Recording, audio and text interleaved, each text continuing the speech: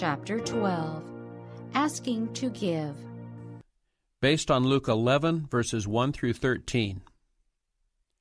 Christ was continually receiving from the Father that he might communicate to us. The word which ye hear, he said, is not mine, but the Father's which sent me. John 14:24. The Son of Man came not to be ministered unto, but to minister. Matthew 20, verse 28. Not for himself, but for others he lived and thought and prayed. From hours spent with God, he came forth morning by morning to bring the light of heaven to men. Daily he received a fresh baptism of the Holy Spirit. In the early hours of the new day the Lord awakened him from his slumbers, and his soul and his lips were anointed with grace that he might impart to others. His words were given him fresh from the heavenly courts, words that he might speak in season to the weary and oppressed. The Lord God hath given me, he said, the tongue of the learned, that I should know how to speak a word in season to him that is weary. He wakeneth morning by morning, he wakeneth mine ear to hear as the learned. Isaiah 50, verse 4.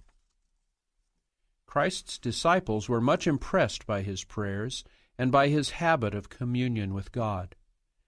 One day, after a short absence from their Lord, they found him absorbed in supplication. Seeming unconscious of their presence, he continued praying aloud. The hearts of the disciples were deeply moved. As he ceased praying, they exclaimed, "Lord, teach us to pray." In answer, Christ repeated the Lord's Prayer, as he had given it in the Sermon on the Mount. Then, in a parable, he illustrated the lesson he desired to teach them. "Which of you," he said, "shall have a friend, and shall go unto him at midnight, and say unto him, Friend, lend me 3 loaves, for a friend of mine in his journey is come to me, and I have nothing to set before him. And he from within shall answer and say, Trouble me not, the door is now shut, and my children are with me in bed. I cannot rise and give thee. I say unto you, though he will not rise and give him because he is his friend, yet because of his importunity he will rise and give him as many as he needeth." Here Christ represents the petitioner as asking that he may give again.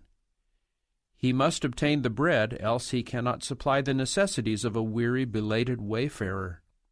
Though his neighbor is unwilling to be troubled, he will not desist his pleading. His friend must be relieved, and at last his importunity is rewarded, his wants are supplied. In like manner, the disciples were to seek blessings from God. In the feeding of the multitude and in the sermon on the bread from heaven, Christ had opened to them their work as his representatives. They were to give the bread of life to the people. He who had appointed their work saw how often their faith would be tried. Often they would be thrown into unexpected positions and would realize their human insufficiency. Souls that were hungering for the bread of life would come to them, and they would feel themselves to be destitute and helpless. They must receive spiritual food, or they would have nothing to impart. But they were not to turn one soul away unfed. Christ directs them to the source of supply. The man whose friend came to him for entertainment, even at the unseasonable hour of midnight, did not turn him away. He had nothing to set before him, but he went to one who had food and pressed his request until the neighbor supplied his need. And would not God, who had sent his servants to feed the hungry, supply their need for his own work? But the selfish neighbor in the parable does not represent the character of God. The lesson is drawn not by comparison, but by contrast. A selfish man will grant an urgent request in order to rid himself of one who disturbs his rest, but God delights to give. He is full of compassion, and he longs to grant the requests of those who come unto him in faith. He gives to us that we may minister to others and thus become like himself. Christ declares, "Ask, and it shall be given you. Seek, and ye shall find. Knock, and it shall be opened unto you. For every one that asketh receiveth, and he that seeketh findeth, and to him that knocketh it shall be opened." The Savior continues, If a son shall ask bread of any of you that is a father, will he give him a stone? Or if he ask a fish, will he for a fish give him a serpent?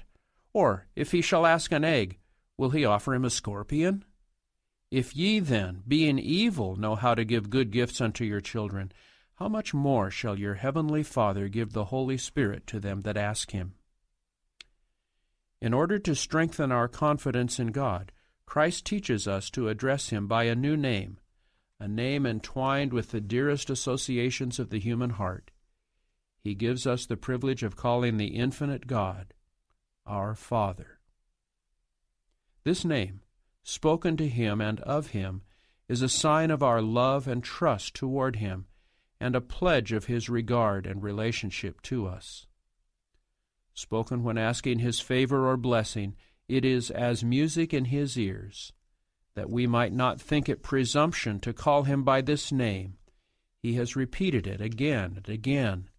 He desires us to become familiar with the appellation. God regards us as his children. He has redeemed us out of the careless world and has chosen us to become members of the royal family, sons and daughters of the heavenly King.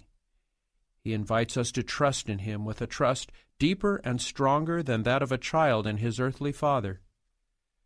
Parents love their children, but the love of God is larger, broader, deeper than human love can possibly be. It is immeasurable.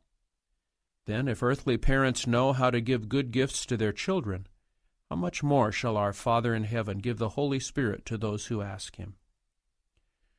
Christ's lessons in regard to prayer should be carefully considered. There is a divine science in prayer, and his illustration brings to view principles that all need to understand. He shows what is the true spirit of prayer. He teaches the necessity of perseverance in presenting our requests to God, and assures us of his willingness to hear and answer prayer.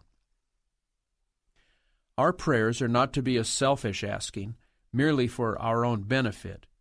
We are to ask that we may give. The principle of Christ's life must be the principle of our lives.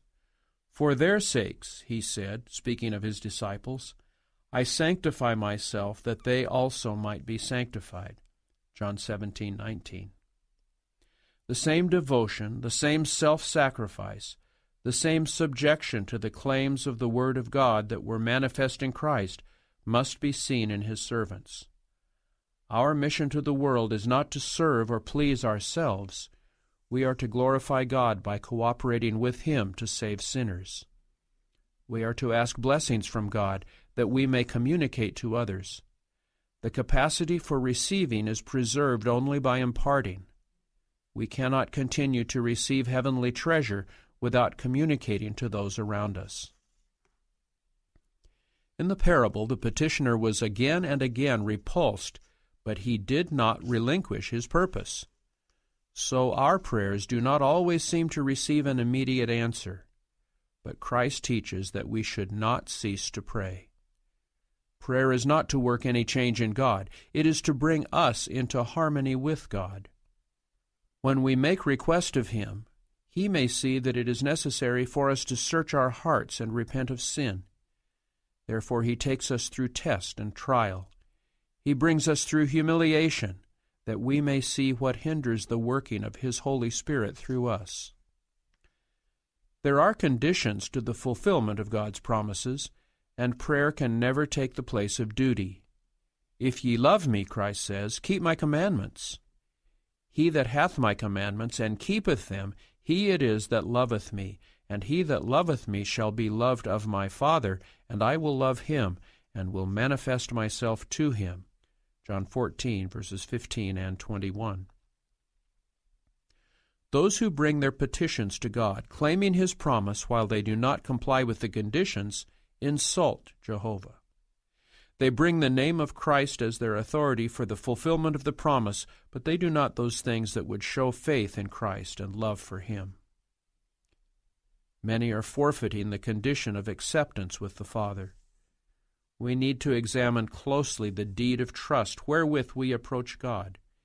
If we are disobedient, we bring to the Lord a note to be cashed when we have not fulfilled the conditions that would make it payable to us. We present to God His promises and ask Him to fulfill them, when by so doing He would dishonor His own name.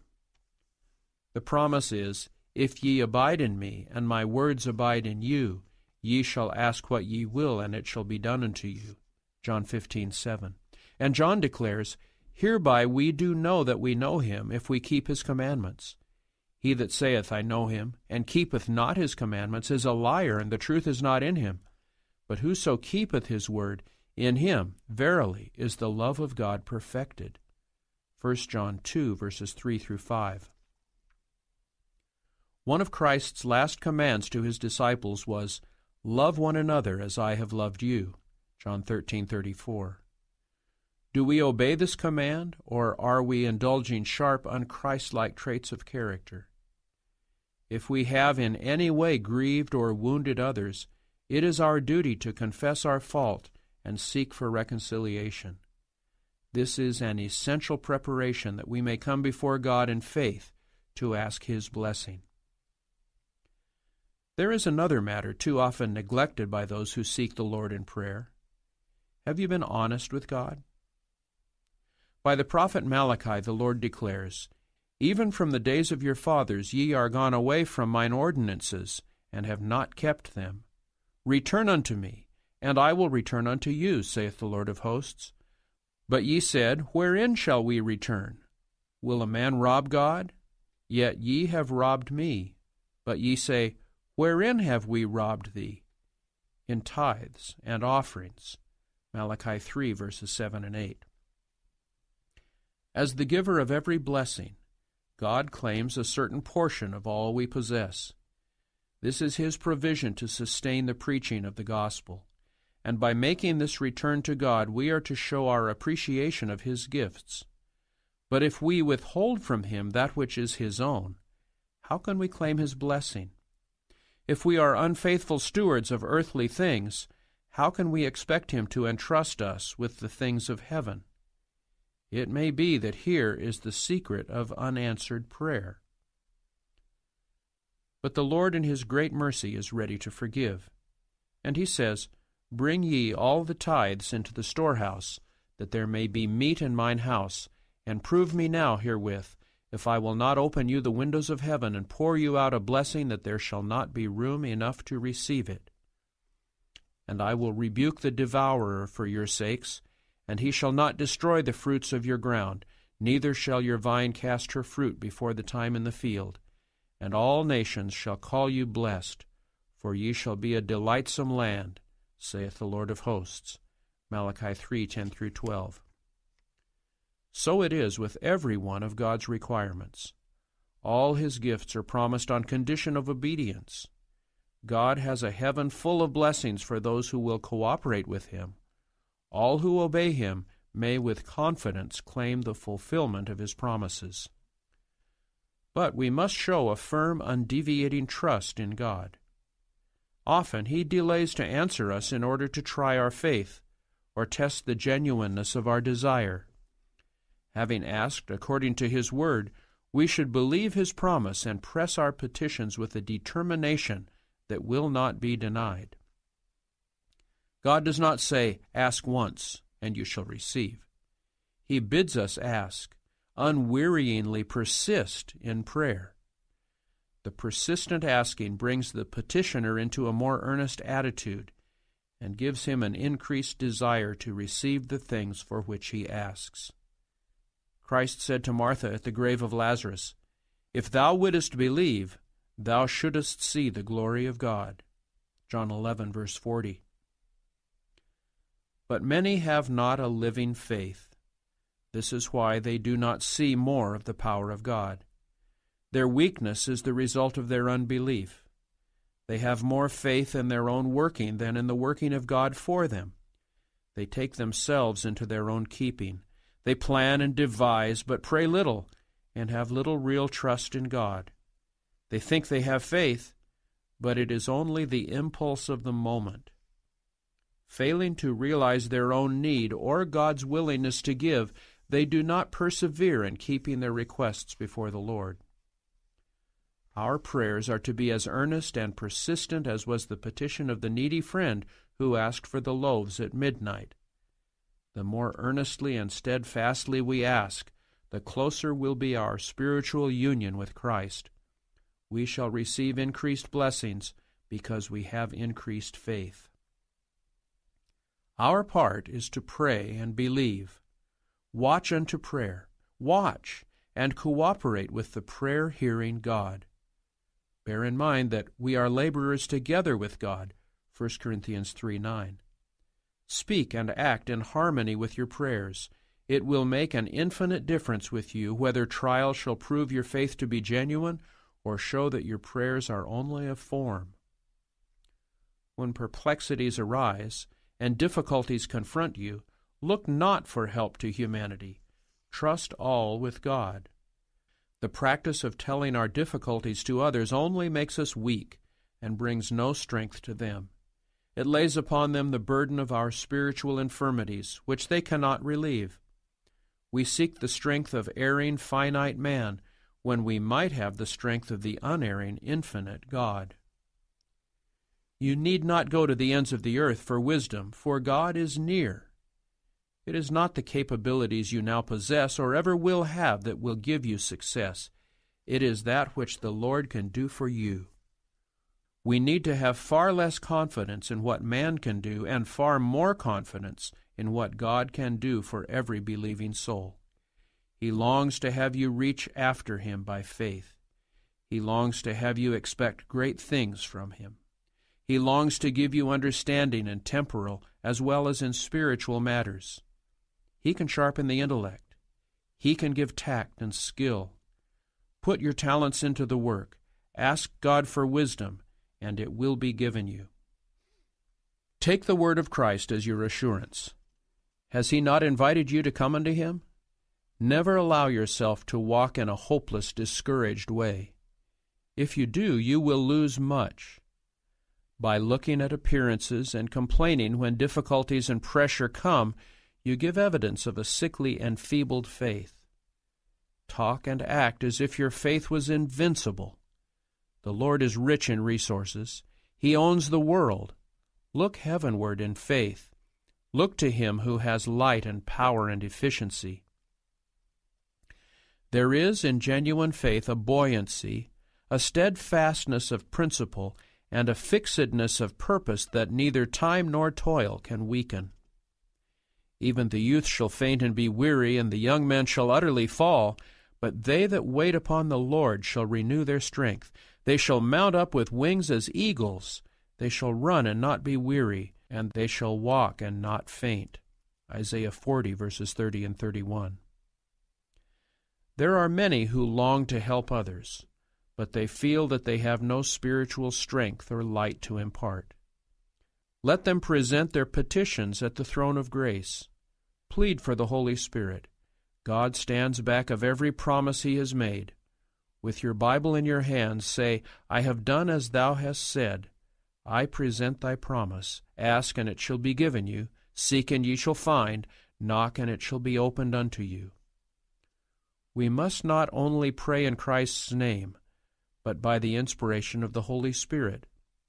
This explains what is meant when it is said that the Spirit maketh intercession for us with groanings which cannot be uttered, Romans 8:26. Such prayer God delights to answer. When with earnestness and intensity we breathe a prayer in the name of Christ, there is in that very intensity a pledge from God that He is about to answer our prayer, exceeding abundantly above all that we ask or think. Ephesians 3:20. Christ has said, What things soever ye desire, when ye pray, believe that ye receive them, and ye shall have them. Mark 11:24. Whatsoever ye shall ask in my name, that will I do, that the Father may be glorified in the Son. John 14:13. And the beloved John, under the inspiration of the Holy Spirit, speaks with great plainness and assurance. If we ask anything according to His will, He heareth us. And if we know that He hear us, whatsoever we ask, we know that we have the petitions that we desired of Him. John 5:14 and 15. Then press your petition to the Father in the name of Jesus. God will honor that name. The rainbow round about the throne is an assurance that God is true, that in Him is no variableness, neither shadow of turning. We have sinned against Him, and are undeserving of His favor, yet He Himself has put into our lips that most wonderful of pleas, do not abhor us, for Thy name's sake. Do not disgrace the throne of Thy glory. Remember, break not Thy covenant with us. Jeremiah 14:21. When we come to Him, confessing our unworthiness and sin, He has pledged Himself to give heed to our cry. The honor of His throne is staked for the fulfillment of His word unto us. Like Aaron, who symbolized Christ, our Savior bears the names of all His people on His heart in the holy place. Our great high priest remembers all the words by which He has encouraged us to trust. He is ever mindful of His covenant. All who seek of Him shall find. All who knock will have the door open to them. The excuse will not be made, trouble me not, the door is closed, I do not wish to open it. Never will one be told, I cannot help you. Those who beg at midnight for loaves to feed the hungry souls will be successful.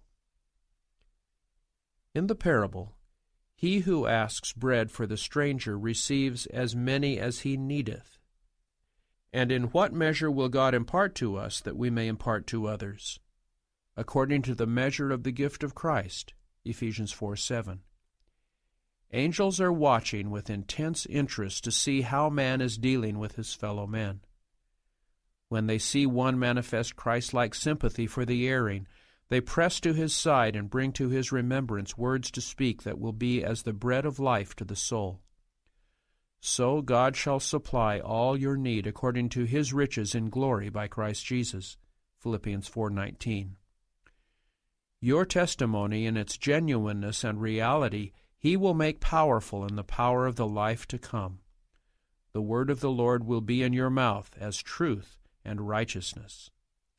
Personal effort for others should be preceded by much secret prayer, for it requires great wisdom to understand the science of saving souls.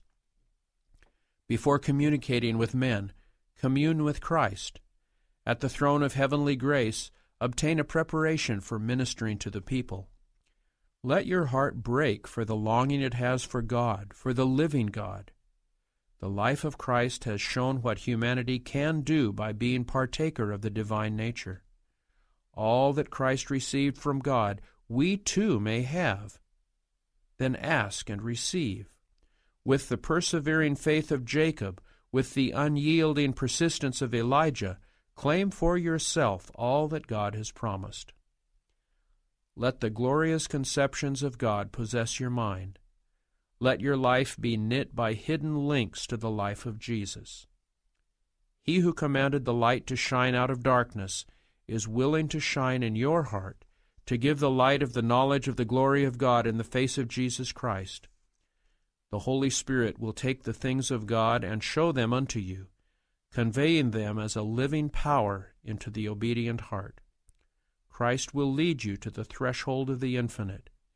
You may behold the glory beyond the veil, and reveal to men the sufficiency of Him who ever liveth to make intercession for us.